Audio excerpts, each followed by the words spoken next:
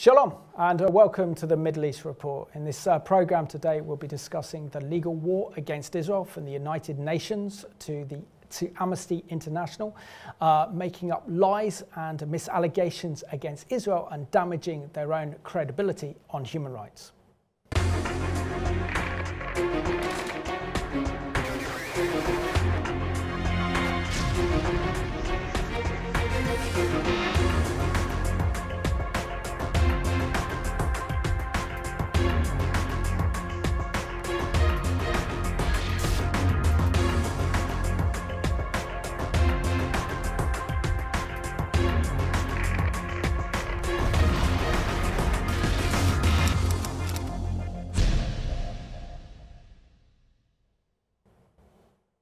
Warm welcome to the programme, and today's guest is all the way from the Netherlands. He's Andrew Tucker. He's been a guest on the Middle East Report over the years. So Andrew, it's great to have you back in our studio and not on Zoom. And like I said, we've done a number of different programmes together on this platform over the last few years. But do you want to share and remind our viewers how you came to faith in the Lord Jesus Christ and how he's given you a love for Israel and the Jewish people, because you've dedicated your professional life to defending Israel? Yeah, thanks, Simon. It's so good to be back and to be part of the program. And indeed, it's great to be doing it in person. So I grew up in Australia, Simon, and in a Christian family where I was taught that the Lord is returning. I think that was a really key part of my Christian education, and the importance of understanding the times that we're living in. And I grew up, fortunately, in Melbourne, in Australia, which has a very strong Jewish population. And I had many Jewish friends, people around me, many from Europe. So there was a kind of a culture of sensitivity, I think, to the Jewish people and the history of the Jewish people, which has always fascinated me. And the Lord took me to Europe at a certain point after my legal studies, and during my time in Europe, I just became more engaged with Christian things, and it was a long process. But at a certain point, I became involved in Christian ministry called Christians for Israel International, based in the Netherlands. I became the international director, and I went to Israel for the first time in my life. I knew about the Jewish people and the history, but I didn't know about modern Israel. And just going there and just being in Israel blew my mind away and opened up a whole new area of reality, really, that there is a connection between the biblical Israel and the future Israel, and that's Israel today. And I think my passion is to help myself and help others understand the realities of Israel today from a biblical perspective, but also from the perspective of politics and law, because often we don't quite make the connection, do we? We hear a lot about the criticism of Israel, and we believe that the Lord is restoring the Jewish people. So how does that work? And that's really the work that I'm involved in. That's a big question. That's a huge question. Yeah. And Andrew, can you just share also your passion for law? Because you are an international lawyer, and I think you are one of the great defenders of Israel on the planet, from the Christian community, to defend Israel in the court of law, where Israel is now being attacked through a term known as Lawfare. So where did your interest in law begin, and how did you connect law with defending Israel through international law? So I studied law at university in Australia, in Melbourne. I knew sort of fairly on, I was just interested in public policy and government and how to make countries work. For me, law is a fascinating profession. I have an academic interest in law. I've always been interested in what makes law work, when is law working well, and an interest in public international law. So when I went, after my studies, I went and studied at Oxford, public international law, under a famous Australian professor, John Finnis, Catholic professor of international law, jurisprudence. And I studied with him for a year, and I studied also other areas of international and European law. And that sort of led me into a career I worked in private practice for many years and became very involved in the energy sector, public infrastructure, very international. I traveled a lot through Eastern Europe and Asia, working on major projects. And then I sort of suddenly, when I started to get involved in Israel, I became interested in understanding the position of Israel under international law, because everybody condemns Israel, everybody talks about Israel, and they use the terminology of law, which is fascinating in itself, that people want to do that, using law as a kind of an immoral paradigm to condemn a particular state. So I've made it my job to try and understand the way this works, and to research and study the history of Israel from its beginning, but through especially the period after its creation in the United Nations system, and today understanding how these institutions work, and what is law and what is not law, because a lot of the time people are talking about law, but they're actually talking about something else. Excellent. And can you tell us, a few years ago you announced the Hague Initiative for international cooperation to give Israel a voice and also to fight for Israel on kind of international legal platforms. So can you just break down for us the vision the Lord gave you for this organisation and what you're doing? Because of course you're based in The Hague, and that's where the International Criminal Court is based in The Hague as well, and also the possibility that we could have the World Court based in The Hague in the near future. Yeah. So it was over a period of time that being involved in Israel and particularly Jewish-Christian relations, and realising that in the public space, you know, as Christians we're very good at praying for Israel, and we're very good at, I suppose, the biblical theological side of things, but we're not always very good in the public defence of Israel. And I thought it was important, and we thought, there are a number of us, that there should be in Europe particularly, there's a vacuum, there's a gap really in Europe and in many parts of the world, of a space just to think about what is the modern state of Israel. How did it come into being? Why is it important? What can it contribute? And what is this phenomenon of lawfare that we see going on, the use of law to combat Israel? So we set up THINK, we call it the Hague Initiative for International Cooperation, and the I for initiative stands also for Israel. And you'll see it in our logo that we want to put Israel back at the centre, not because Israel is perfect, but because we want to understand Israel instead of just condemning Israel. We wanted to create a space where we could challenge the use of international law to delegitimize Israel, what is happening, and instead to think about why Israel is important, what makes it tick, and is there another way of looking at Israel from an international law perspective, which we think there is, and we can get into that today, because we believe law is being misused to condemn Israel. The legal system, any legal system, can be used or misused. And lawfare is not particular to Israel. We see it in many other areas. But it's being effectively used over the last 50 years to undermine Israel as a kind of pariah state that has no legitimacy in the area. Whereas Israel is probably one of the most legitimate states and the most well-functioning states in the world, certainly in the region, which makes it a strange thing then that people want to continually criticise it. There must be something else going on. Absolutely. So let's take a look at Andrew's excellent presentation of the organisation that he represents, the Hague Initiative, which is also called THINK.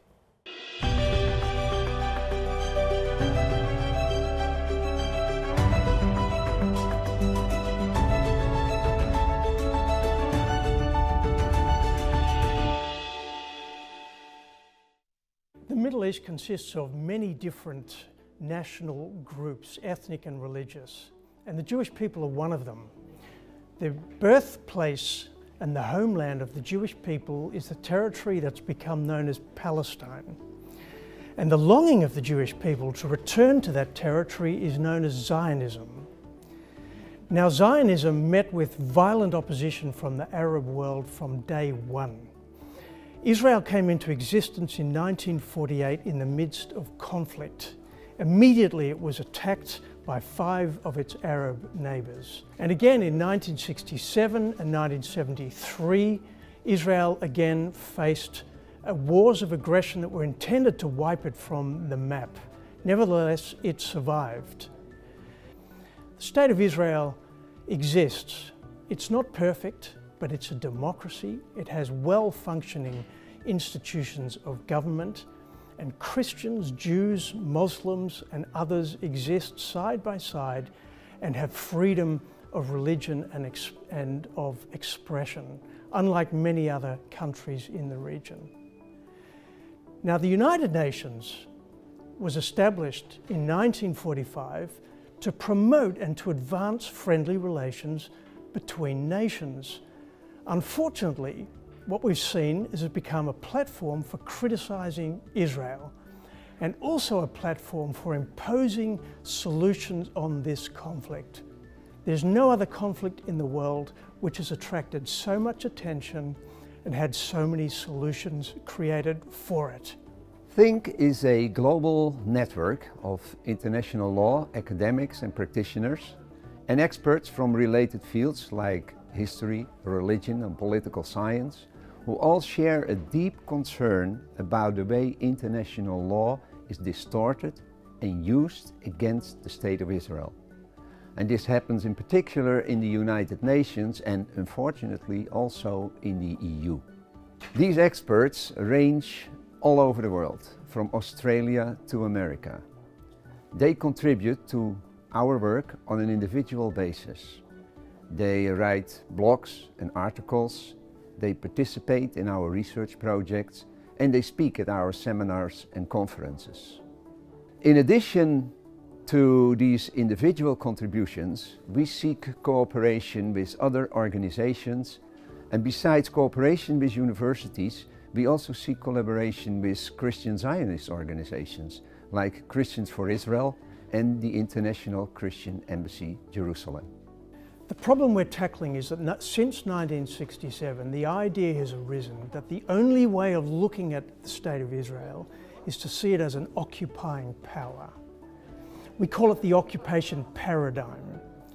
And under this way of looking at things, Israel is occupying territory that belongs to the Palestinians who have a right to a state. This means that all Israeli settlements are illegal, and it means the Palestinians have a right to return. Now, we think that this way of looking at things is a blockage to peace. The Think Network is managed by a small core team from The Hague. Since our foundation in 2017, we have seen a growing appreciation of our work. And we want to continue and even expand our activities. For the coming years, we have planned 3 strategic projects besides the daily production of our publications and educational work.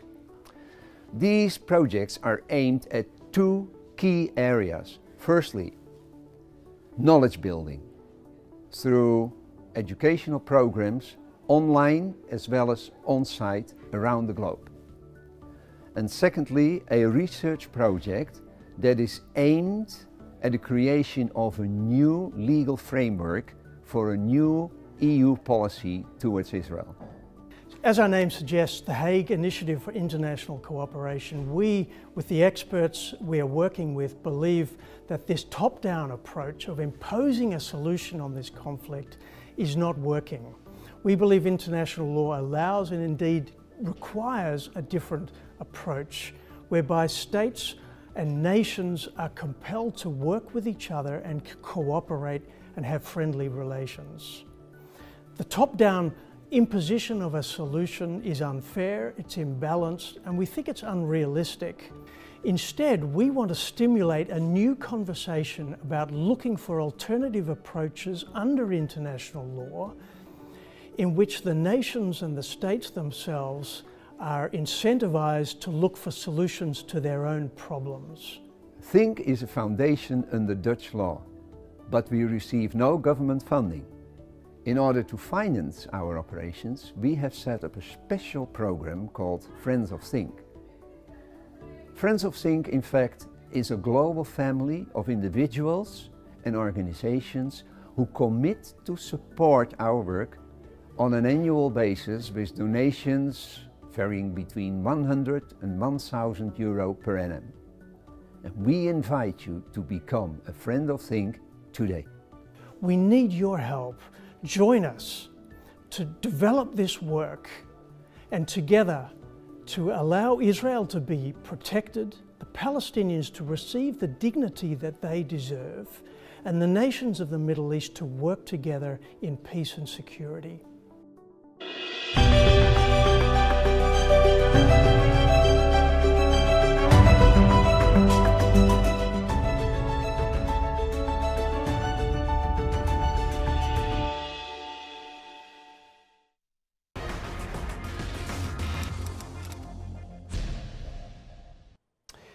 So important to have an organisation that argues Israel's position regarding international law to counter the lies and the bias of the United Nations and the others like Amnesty International, other NGOs, and also the European Union as they approach Israel and the Palestinian issue.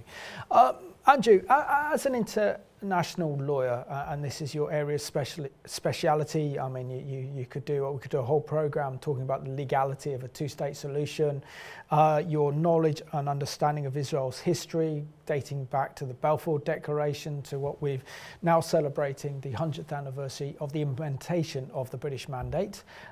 There is so much that we can learn from that and the League of Nations, but why is it that it's the United Nations that helped to create the modern state of Israel with that famous vote in the United Nations, and now that same organisation is being used or is being used to carry out so many anti-Israel resolutions that Israel is singled out more than any other nation around the world, more than South Korea, more than the Islamic Republic of Iran, probably more than Russia at the moment with this invasion of the Ukraine.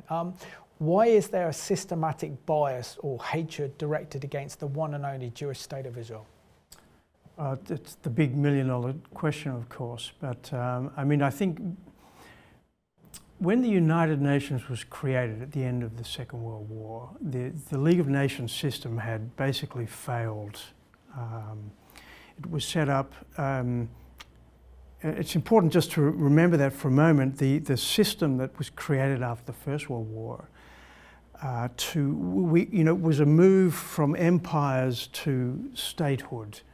At the end of the First World War, the world existed primarily of empires, didn't it? Yeah, absolutely. The British Empire, the Ottoman Empire, and so forth. Of course, the Ottoman Empire collapsed, Turkey, and with the Germans as well. So half the world had to be brought under a new regime, as it were, including half of Europe. And so the mandate system was created, and that was revolutionary. And half of the Middle East, or at least a number of the states of the Middle East, were created out of that mandate system. So that was a very important institution, even though the League of Nations system as a whole, I think, was ineffective and was replaced by the UN. Nevertheless, that mandate system was effective to create a number of states. So Israel, Syria, Iraq, Jordan, Lebanon, they all came out of that system. Now, the UN, I mean, we need to understand it was born out of the chaos and the destruction of the Second World War. It was intended to be the system for peace and security in the world. And every nation would be part of it and every nation would contribute to it. I think personally that the UN system never really dealt with the horrors of the Shoah. It never really dealt with what happened to the Jewish people. And therefore I think that the UN actually did not create the State of Israel. I don't think it even helped really. There was the partition plan in 1947, but that was more concerned about dividing historic Palestine Mandate territory than really supporting the Jewish people. Yes, it acknowledged the existence of the Jewish people, their right to statehood, but it was of course rejected in 1947, November, and the territory of Palestine descended into chaos and civil war, effectively. And 6 months later, at the end of the mandate, when the British left, Israel was created. So, in my view, the UN did not create Israel. Israel was born and was created despite the UN. And the UN has never done anything of any significance to assist or help the state of Israel. Everything, every war that Israel has fought, it's had to fight pretty much on its own. And I think the UN has shown itself to be ineffective in this and in many other areas. Of course, it's very effective in many areas, humanitarian help. There are many areas of the UN that are really wonderful. But when it comes to solving complex problems and conflicts, the UN really reaches its limits. And one of the reasons is the one state, one vote system. Every state has a vote and an equal vote.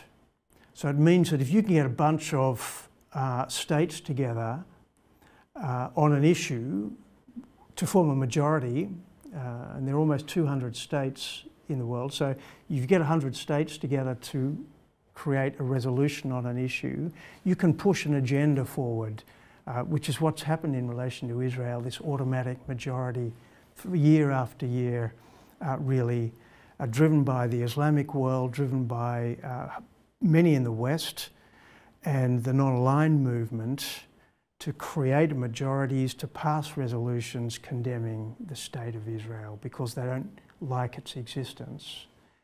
And I think at the bottom of it, Simon, is some kind of resistance to the idea of Jewish sovereignty.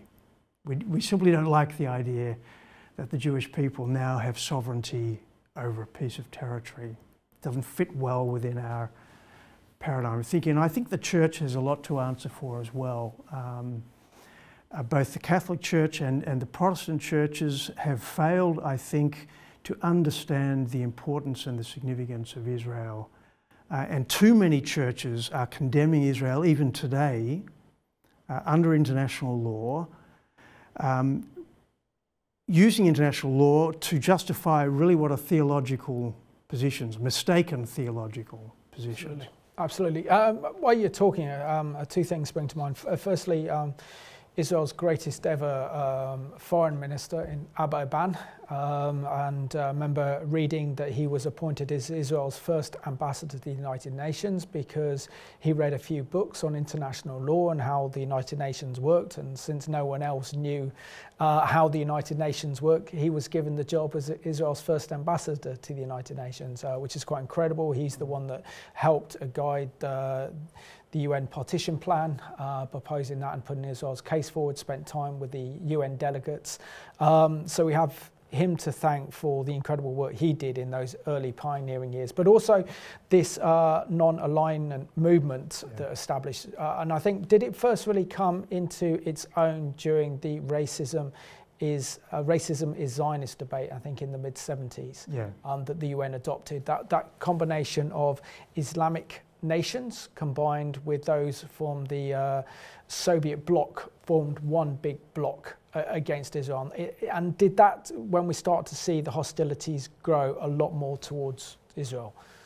Yeah, you had, I think the 1960s actually were a critical period, 60s into the 70s. So you had the Cold War, of course, so the Soviet world was indeed operating as one bloc. And you had this whole process of decolonization happening. So a great opposition to the West and these new states coming into existence, you know, in Africa, Asia and elsewhere, and creating a new identity and of course a place in the UN system. And they coalesced, as it were, in this framework of the non-aligned movement around the early 1970s particular, and that resulted indeed in 1975 in the Zionism is Racism resolution, which really was an expression also of very anti-Semitic attitude of the developing world towards Israel. But I think many of these new states, you know, of course, they were led along by these larger movements, particularly the Soviets and the Islamic world, because the Arab world was still hostile to Israel. They were still trying to destroy Israel. They didn't recognize Israel. So their policy was to destroy Israel within the UN system. And I think they effectively used the developing world to achieve that. Yeah, it was definitely saw that. It was the case in Africa. Andrew, we often hear the United Nations Security Council resolutions come out against Israel and saying that Israel is breaking international law. And then we see these countless UN resolutions targeting Israel. Now, are they legally binding with international law? Okay, so you have to distinguish the Security Council and the General Assembly. As a general principle, UN resolutions are more political rather than legal instruments. Yeah? The UN is a political body. It's not like the Parliament. They don't make law. So UN resolutions are not like pieces of legislation which create law. Of course, they have legal importance. Security Council resolutions can be binding, but every Security Council resolution concerning Israel has been passed under Chapter 6, which means it's not binding under the UN Charter. And most of those resolutions they've condemned the unification of Jerusalem, of course, and more recently they condemned settlements, remember 2016. But these are really very political statements. They're not binding under international law, nor are General Assembly resolutions, Simon. Especially General Assembly resolutions. These are highly political statements. So if they say, for example, the settlements are illegal, that may be true or it may not be true. It all depends. In that case, you know, there is no law that makes settlements as such illegal. It's a much more complicated issue than that. So you have to always look behind UN resolutions and see the politics and the dynamics that are going on behind them. There is a tendency, even within the political and legal system, to take resolutions as if they were binding, and I think that's mistaken. It's part of the sort of globalization that we're witnessing, is that we're looking to a source of law, aren't we? We want somebody to make law for us. So we look to the UN as being the source of truth and righteousness and justice, which is, I think, the wrong place to be looking. Absolutely. Couldn't agree more with you. What are your thoughts on the United Nations Human Rights Council and the shocking appointment of a permanent team of legal investigators to investigate Israel? I mean, no other country have they appointed legal investigators to investigate alleged war crimes against Israel and single Israel out more than any other country in the world. I mean, they should be really focusing all their efforts into what's happening in the Ukraine right now with Russia's horrendous acts of aggression against Ukrainian people, including horrific war crimes. Yeah, so this is really quite a remarkable development. You're right, the UN Human Rights Council does a whole range of things. Much of it's very good. One of the things they do is they create commissions of inquiry or other investigative institutions to look at particular problem areas in the world, conflict areas, to see where human rights is being violated. Now, that's fair enough, and they do it for many different conflicts. You're absolutely right. This Commission of Inquiry, set up last year, is the only permanent Commission of Inquiry to look at one particular conflict. It came out of the Gaza conflict last year, 2021. You remember it was, again, another of a series of conflicts with Hamas. And after each of the conflicts, there has tended to be a Commission of Inquiry to see whether in that particular conflict, last year it was 10 days of warfare, whether either side was violating international human rights law or humanitarian law. That's fine, you can do that. But what they've said is, no, we're going to create a permanent commission of inquiry to look not only at what happened last year, but the conflict as a whole, and to work out what are the root causes of this conflict. And we'll do that year after year, and we'll produce report after report. And the mandate for this commission is so one-sided, and the people they've appointed to the commission have demonstrated bias against Israel. They're outspoken anti-Israel people. Nevo Pillay is the leader of it. She's from South Africa, and she's on record repeatedly for years of condemning Israel for being a violator of international law. And of course, Israel violates international law, as every country does. That's not the point. The point is when you constantly target one country as being a violator, not only a violator, but an extreme violator of international law, I think you cross a boundary. And that's what this commission is doing, in my view. Excellent. So let's have a look at this excellent CBN report that's entitled Critics Blast New UN Report Condemning Israel for 11-Day War with Hamas. After last year's 11-day war, the UN Human Rights Council established a commission to investigate the conflict, although its mandate went much broader. It's unprecedented in terms of scope, in terms of geographic location, and most significantly in terms of timing. It's meant to look at the root causes of the Israeli-Palestinian conflict stemming from the war last May, but it is something that can go back to before 1948 when Israel was established and in perpetuity into the future as well. The 18-page report delves into the overall Israeli-Palestinian conflict and concludes by placing the blame on Israel. It states that the findings and recommendations relevant to the underlying root causes were overwhelmingly directed towards Israel, and the report therefore reflects this. It cites Israel's so-called occupation as a major cause, specifically finding the Israeli policy and practices of establishing settlements in the occupied Palestinian territory, including East Jerusalem, have no legal validity and constitute a flagrant violation under international law and a major obstacle to peace. Even though Hamas and other terror groups fired more than 4,000 rockets into Israel, the report cites Hamas only 3 times and Israel 157. There is also no mention of Iran, which funded and armed Hamas during the war. We love Hamas!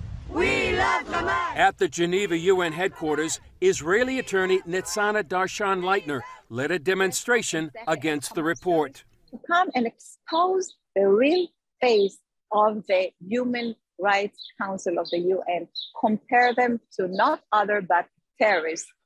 In the end of the day, both the UN Council and the terror organization have the same goal: to destroy the state of Israel.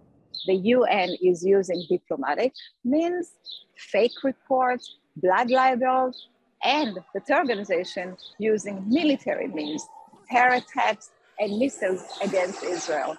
Darshan-Leitner says the Council has 10 agendas, and one is devoted just to Israel. Its commission of inquiry is unique among all other UN bodies, since it's mandated to release an annual report on the Jewish state.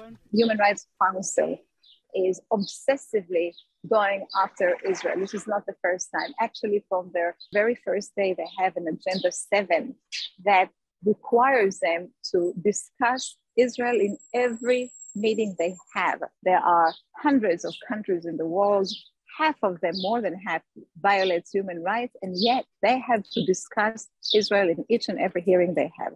So we know that this body is totally anti-Israel. They want to essentially employ what is a form of lawfare, using international law as a political means to delegitimize and attack the state of Israel. The International Legal Forum, along with 25 other organizations, released a report singling out the head of the commission. Navi Pillay has already accused Israel of apartheid, of war crimes, of crimes against humanity, and this is the woman that is meant to be adjudicating our supposed guilt or innocence. In any Western court of law, if you're a judge, you would never have been appointed in the first place, or you would have to recuse yourself over this kind of impartiality.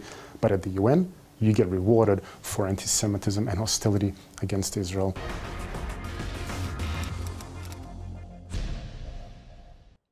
Great report there by CBN and Chris Mitchell, exposing the lies and the hypocrisy of the United Nations Human Rights Council. Andrew, there seems to be a kind of repeated behavioural pattern when it comes to the UN and UN agencies when it comes to Israel. And the fact is that when Israel is attacked by rockets and missiles by Hamas or Hezbollah, and that Israel then responds with the IDF by sending troops into Gaza or before into kind of southern Lebanon to take out these rockets and missiles, that is actually threatening the Jewish population. And the last series of missile wars, 2/3 of Israel's population have been confined to their homes. People can't go to schools, they can't go to work, they can't travel, they are stuck in their houses. They've got 15 seconds to get to a bomb shelter. Then you combine this with the fact as well that these rockets are indiscriminate. They don't target military targets, but they actually target civilian populations.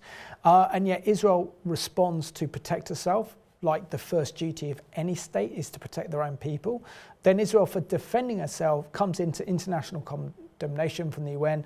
Israel's committing war crimes, but they never look at the truth of what's happening and the goals of Hamas and Hezbollah and these Islamic terrorist organisations to wipe Israel off the face of the earth, to destroy Israel. They don't look at the fact that they use asymmetrical warfare, hiding behind men and women, but when they launch these rockets and missiles, deliberately using women and children as human shields, and go against the convention of the Geneva Convention on Warfare. So Israel plays by the rules. These terrorist organisations don't, and yet the United Nations condemn the only democracy in the Middle East that's defending its people. It seems like a very twisted world. It is, Simon. I mean, I think what we need to understand is the bigger picture, because what happens is we zoom in time and again, don't we, on a particular conflict, and we see Israel responding indeed to a particular threat. Israel is involved in an asymmetric hybrid war basically against Iran and extreme Islamic radical jihadic thinking. Iran is trying to and is successfully extending its influence throughout the region. Hezbollah, you've mentioned as well, in Lebanon, is an enormous threat to Israel on its northern border. It's extending its influence into the Gaza Strip, into the West Bank, with its allies. So Israel is not fighting against a few terrorists in the West Bank or in the Gaza Strip. This is a regional warfare. We're seeing an enormous shift in the Middle East, and we'll come in a moment to talk about the positive side of that shift, I think. But at the same time, there is this very immediate, imminent threat against Israel. Iran is developing nuclear weapons as we speak.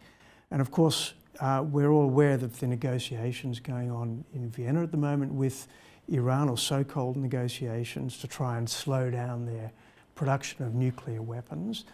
But it's going to happen. And so Israel knows it only has a small window of time to respond. So everything that Israel is doing is in the context of a broader threat to its existence.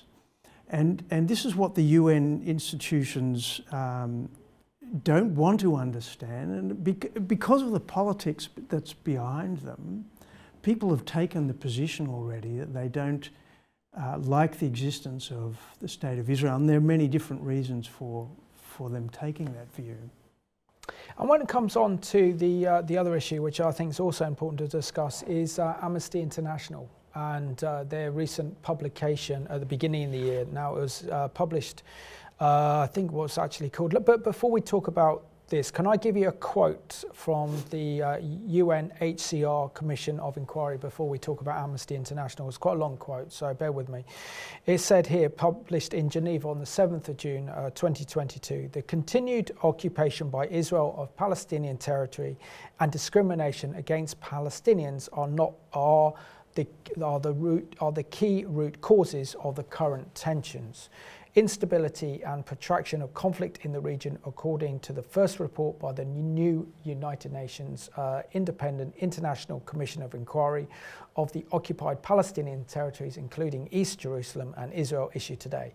The Commission also noted that impunity is feeding increased resentment among the Palestinian people. It identified forced displacements, threat of forced displacements, demolitions, settlement construction and expansion, settler violence and the blockade of Gaza as contributing factors to recurring cycles of violence. So they don't even identify that the Palestinian Authority is made up of Islamist terrorist organisations such as Hamas, of Palestinian Islamic Jihad, even with the PLO, with Fatah and other groups. They don't identify the corruption within the Palestinian Authority or the oppression of human rights by the Palestinian Authority on its own people, and just essentially blame Israel's existence for the trouble. And yet it's the Israelis that built them, their schools, their roads, their hospitals and their infrastructure. And without Israel, there'd be nothing. No, I think this is the problem started really in 1967 when Israel liberated the territories again in defending itself in a war against the Arab aggressor states. So Israel had been created 19 years earlier in 1948, and the borders were never settled. They were never agreed. And the Mandate territory that had been intended for the creation of the Jewish homeland was attacked by the Arab world. So the root cause of the conflict is the aggression against the existence of the State of Israel. It's not Israel's later occupation of territories, because that only came about as a result of the fact that the Arabs had been attacking both before and after the creation of the State of Israel. Now, this is a deliberate ploy, of course, to divert attention from, the whole decades of anti-Israel, anti-Jewish aggression from the Arab world, and they use the occupation to really as a tool to sort of, focus in on Israel for oppressing the Palestinians. But there's a direct line from the massacre in Hebron in 1929 right through the Grand Mufti of Jerusalem in the 1920s and 30s, the violence against Jews, to Islamic terrorism today. So this is such a false narrative, and it's terribly important. Unfortunately, Europe has gone along with this narrative as well and built its two-state kind of policy based on this idea that if we get rid of the occupation, we'll solve the conflict. It's not going to solve the conflict. The Palestinian Authority is not interested in a state in the West Bank. The PLO is established to destroy the State of Israel. That's in its charter. The charter has never been amended. So international law does not support the idea that Israel must abandon the occupation. Israel has rights, territorial rights, to these territories to this very day. It's only because she's never exercised them fully that there is a discussion about occupation. Israel could and perhaps should have in 1967 applied sovereignty to the West Bank as it did to East Jerusalem. And the Golan Heights, of course, as well. And the Golan Heights, yeah. I suppose the other question as well, I think we need to look into the strategic impact of creating a Palestinian state, knowing that if there were free and fair elections now in the Palestinian Authority, Mahmoud Abbas and the PLO would be kicked out, Hamas would take over, and we're talking about an extreme Islamist government on Israel's borders, in which they would use the high plains of Israel, the Judean hills, to launch rockets and missiles at every population centre in Israel. The danger is then you have a radicalisation process gets locked into Jordan, could destabilise Jordan and bring down the Hashemite kingdom of Jordan, because they would then instigate an uprising within Jordan, as we saw in 1970. And before we know it, the situation that Israel now faces is 100 times worse, and worse for the international community as well.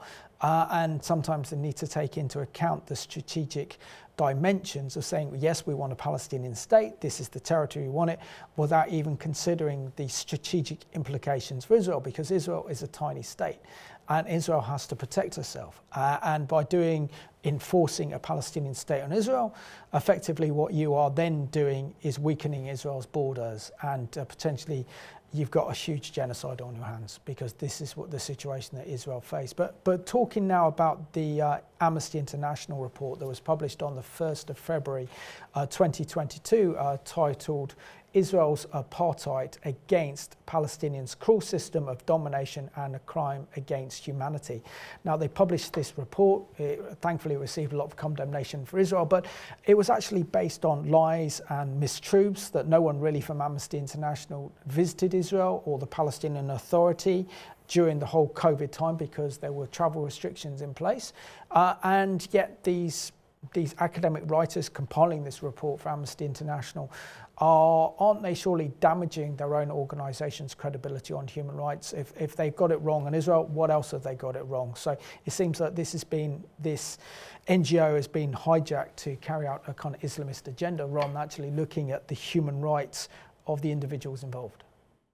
Well, I think there's a problem with the human rights industry generally. Look, there's a problem. We have to separate the so-called occupied territories and the State of Israel. The Amnesty report is focused mainly on the occupied territories, not only. It's also alleging, or going in the direction of alleging apartheid in the State of Israel itself, which is terribly damaging and totally false. If Israel is anything, it's not an apartheid state. Arabs are full members of Israeli society, as we know, and so forth, fully involved in government in many areas. There are problems. There is an issue of discrimination, for sure. But the occupied territories is a completely different story. Of course, there's a difference between the way the Palestinians are treated and Israelis are treated, because that's what the Palestinians want. They want to be separate from Israel. The whole point of the Oslo Accords was to create a separation between Israel and the Palestinians. So they have their authority, the Palestinian Authority. They're in the separate areas because that's what was agreed. And to call that an apartheid situation is totally absurd. It misses every historical context. It completely misses the politics and the military agenda behind it as well, as you've pointed out. So in my view, it's a complete misuse of this idea of apartheid as a war crime or a crime against humanity. I think generally what we're seeing is, we've seen it over the last 2 decades, the Palestinians using the international criminal law system now. And we see it in the Human Rights Council report as well. The focus is on Israel's impunity. What is its impunity? The problem they feel is that Israel's not being prosecuted by the International Criminal Court. So this whole commission of inquiry, they will use the Amnesty report and then they will feed it through to the ICC in The Hague and put pressure on the prosecutor to prosecute Israelis for war crimes and crimes against humanity. Now this is not going to solve anything. I mean, 10 years' time they might bring Netanyahu or Benny Gantz or somebody before the court. Is that going to solve the conflict? No. Because they're totally missing the point, the very root of the conflict, which is this, very anti-Semitic desire to destroy the State of Israel. Now, when we talk about the Israeli-Palestinian conflict, aren't we also talking about something that now is becoming archaic and out of date? And what I mean by that is the strategic developments that are now taking place in the Middle East with the success of the Abraham Accords. The fact is that we potentially could see in the near future now Saudi Arabia normalising relations with Israel. Already we see the United Arab Emirates have normalised relations with Israel. Bahrain, Jordan and Egypt are close to Israel. So the whole question of the Arabs being united behind the Palestinian cause, we'll only negotiate with Israel when Israel accepts a Palestinian state. Trump and his administration have completely shattered that illusion, haven't they? So how much do you think that these United Nations bodies, Amnesty International, are completely out of step with the trends that are taking place in the Middle East right now? We're seeing a complete transformation, aren't we? A totally new situation in the Middle East. You're absolutely right. The Abraham Accords 2 years ago were really building on a reality that was already taking place, and that is that Israel cooperates at many levels with many countries, despite their political position. And I agree with you, the Abraham Accords were really a watershed because they formally recognised, they cut that link between normalisation of relationships and the Palestinian conflict. So yes, I agree, I think the Palestinians are being isolated. They've overplayed their hand. The Arabs are sick of the Palestinian problem. They've had a chance of a state many, many times and they keep rejecting it. And I think there's a sense of frustration. They don't want to put any more money into the Palestinians. And we're also seeing a new reality, and that is Israel is becoming a major player, together with Jordan, Egypt now especially, in the field of energy, absolutely, in the field of technology, security, health, transport, so many areas where Israel's playing a very central role. And so the idea of destroying Israel is becoming completely unrealistic. And these countries, realising the threat of Iran, are starting to coalesce now, aren't they, around the state of Israel. Absolutely. The other question is as well, you know, you and I have recorded many programmes in the European Parliament and we know about the EU's hostility towards Israel. Now, the fact that Israel could be the solution to Europe's energy woes right now, heavily dependent upon Russian oil and gas and supplying the continent of Europe with gas.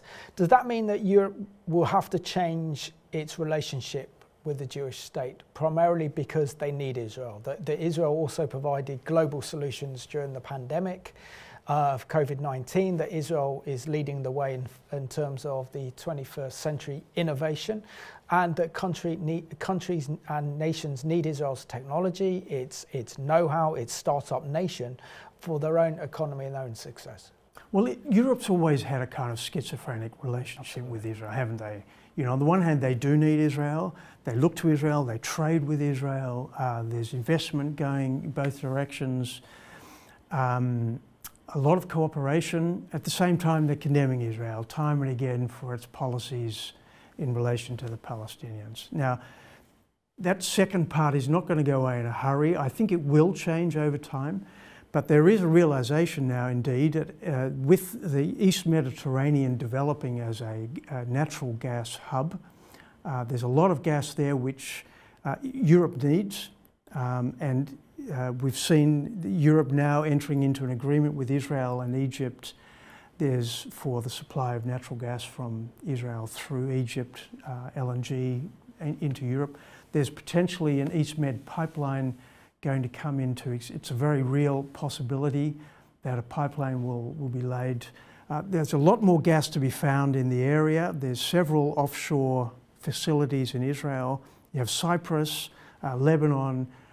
There's a lot of gas there, and it's going to be an enormous supply for Europe because North Sea is, the supplies are waning. Russian gas is no longer an option. So they're going to have to look to the Eastern Mediterranean and Israel. And Andrew, within 30 seconds, how can our viewers who have been fascinated by everything that you've been talking about today and also the great work that you do in defending in Israel in the court of international law, how can they get involved in your organisation and learn about the great work you do? So visit our website, www.think.info, sign up for our newsletter, support us. We need a community of people around the world to support us financially.